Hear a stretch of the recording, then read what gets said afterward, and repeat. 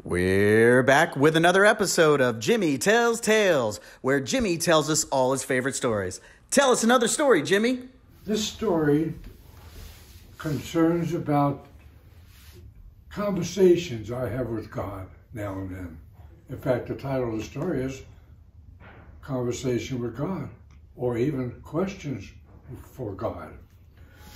The other day I was walking around the neighborhood, which I do every evening because I try to get 5,000 to 6,000 steps in on my Fitbit to stay healthy. And I ran into my neighbor, George. And I said, "How you doing today, George?" And George told me how he was doing today. He actually had a neck ache, poor George. He had bad knees that day. Yeah, he had trouble with his vision, and his back was bothering him again. And he said to me, I wonder why mankind has to have all these aches and pains.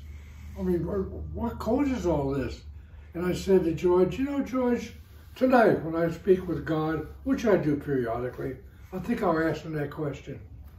So that evening I was sitting on my back porch, looking up in the stars, and I said, "Hey God, I got a question for you, okay?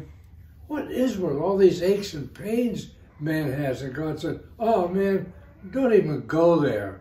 I said, "Oh really?" He said, "Oh yeah." He said, "You remember I told you on my game of life that when I decided to create man, I made little factories, and some factories made pinkies and toes and noses and ears and all that?" "Yes, I do remember that," said the guy. He said, "Well, I had all those factories going really smooth, and I decided I think I'll go fishing today. So I needed a manager to take over those factories. So I put an angel in charge of each factory.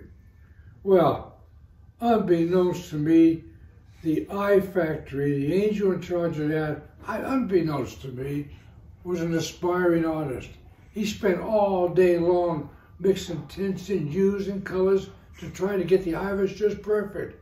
But the pressure inside the eye, he never even considered that. Glaucoma. Yeah, that takes care of that. Well, God, how about the knees? Oh, the knees. Oh, God, I don't want to talk about the knees. I had that factory so well tuned and put it in charge of this angel. And well, you know what he did? All my factories were set up to use American Standard tools. American Standard. This guy goes out and he buys himself a set of metric tools. Well, God, we got bow-legged, we got arthritic knees, we got all kinds of knee problems. I don't even want to go there. Wow, that's amazing. And the lower back? Oh, the lower back. Oh, that's my fault. The lower back. I never told that angel that man was going to walk on 2 feet. He assumed he was going to walk on 4 legs like animals. So when it came time for the back, what did he do? He just used inferior material. Yeah, very loose ligaments, a little porous bone here or there, just stuck it all together. Now you got people walking around with bad backs. Well, okay, God, but answer me this question. Why do we have so many assholes walking around? That's the worst. I had no idea this guy had narcolepsy. An angel with narcolepsy? I had that factory running just perfect, and the minute I leave him, what's he do? He falls asleep. That factory ran all day long. At 5 o'clock, when all the other factories shut down, the angels went home. Not his.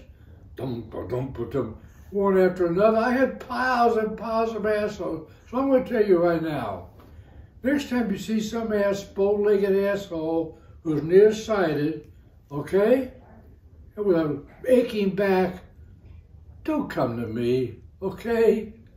Just don't come to me. I don't want to talk about it anymore.